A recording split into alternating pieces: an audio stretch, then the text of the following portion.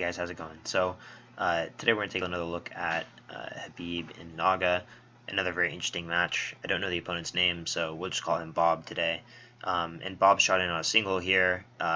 He actually shot in maybe in the first 15 seconds of the match, but it was kind of an uneventful shot because, due to the nature of a bladed stance, which Khabib was using at the time, it's very easy to take a single and just collect the leg.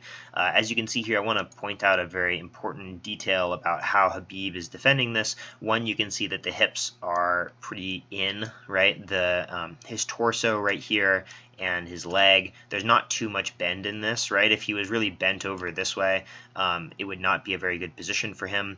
And also his foot right here, his toes are pointed out, right? So now there's a kind of a section of angles that are acceptable for your foot to be pointed, right? And it kind of happens in this quadrant right here. So if we imagine like this being kind of a quadrant of a graph right here, this section of angles right here is acceptable for your foot angle placement over here when you're in a bladed stance with your opponent attacking a single.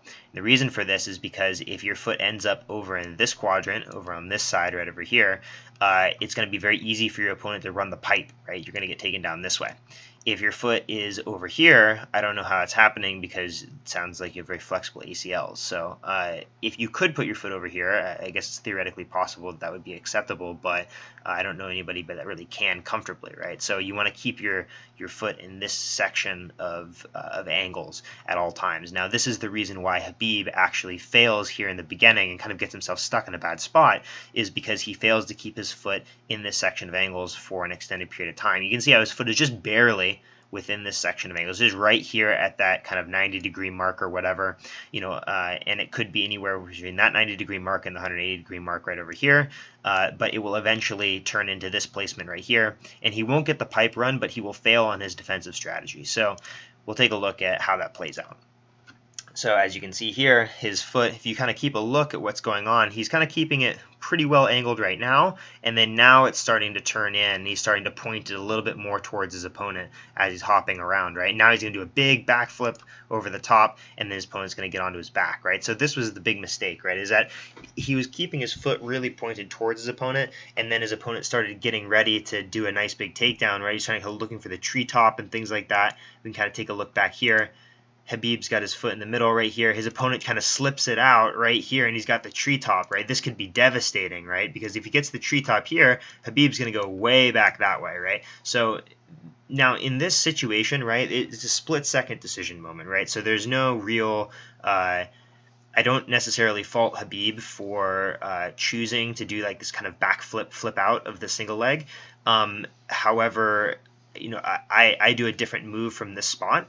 That's not to say that mine's better, it's just different, right? However, I do think that in the beginning, the foot placement here of having your toes pointed slightly towards your opponent, right? When we have this, the line would be like right here, and you'd want, given this kind of normal line right over here, perpendicular line, we would want the angle to be in here, right? We want the foot placement to be out that way.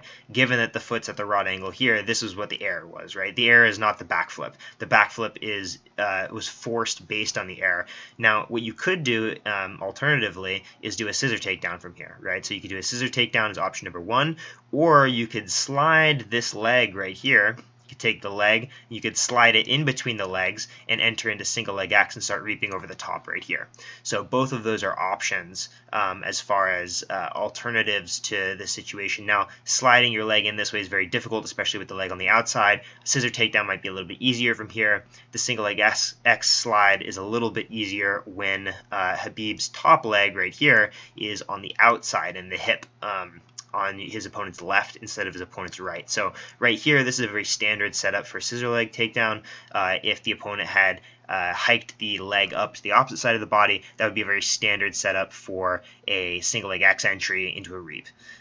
So this was kind of the error that was made in the beginning of the match, and I just wanted to point out kind of how it played out, right? And you can see the backflip comes over, opponent lets go, starts taking the back, and then now Khabib has to fight him off here. Khabib does a good job of making sure that the hooks don't come in, and the opponent gets very aggressive on this kind of rear naked choke situation and kind of flails around a little bit looking for top position, and that's why Khabib eventually gets out.